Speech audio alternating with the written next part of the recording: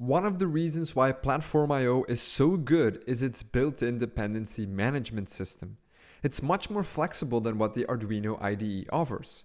In a nutshell, you can use any Arduino compatible library and define them as a dependency for your project. Then, once you hit compile, PlatformIO will download the correct versions and get your project compiled. To start using libraries, head over to PlatformIO and click on Libraries. Here you can explore all the available libraries. Now imagine that you want to use a DHT temperature sensor in your project. Instead of writing code to interface with the sensor, you can just search for DHT and use one of the pre-made libraries. The first one here even has support for DHT11 and DHT22.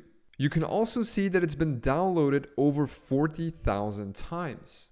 Now, when you click on it, you can see some more details. You can see code examples on how you have to use the library. You can see installation instructions, headers, a manifest, and the changelog of the library.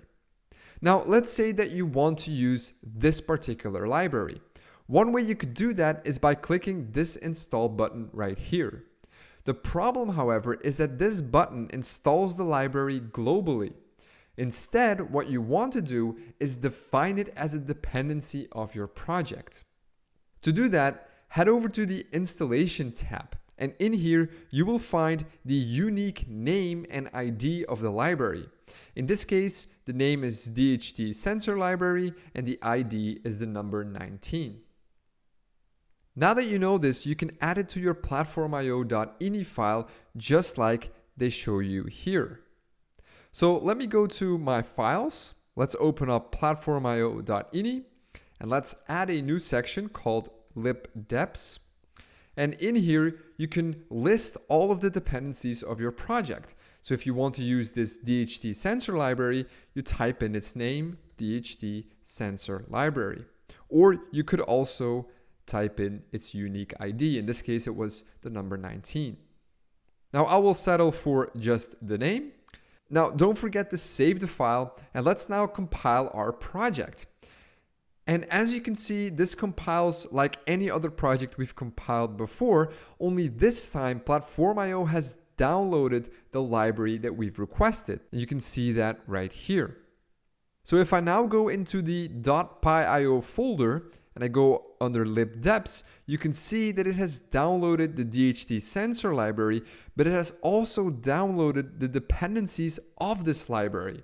For instance, the unified sensor library is a dependency of this DHT sensor library.